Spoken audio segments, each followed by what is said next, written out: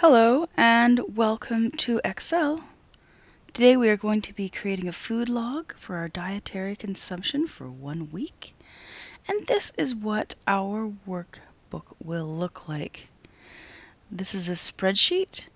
As you can see, down the left-hand side we have our fruits and our foods that we will be eating, and we have the days of the week, and we have our data that has been recorded in each of these cells. Now these are all called cells. Up and down we have our rows, our columns, and across we have our rows, and each of these cells is identified by a number and a letter. So initially we shall go to File and click New Workbook.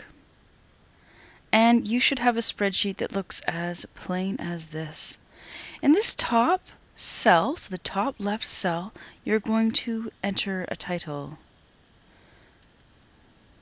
Weekly food consumption is what I'm going to call it. And if you press enter, it will enter that. And voila, we have our first cell identified. Okay, I'm going to press tab to skip to the next cell. And I'm going to type in Sunday.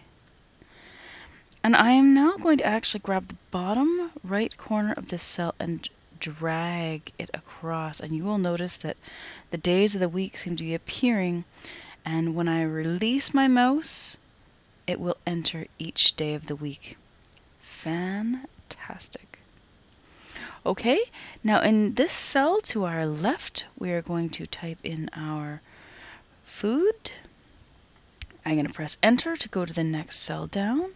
So tab to go to the cells across, and enter to go down. So fruit, veggies, grains, meat. And I'm just going to stick with this. Okay, so we'll stick with this and we will come back as soon as we have some content.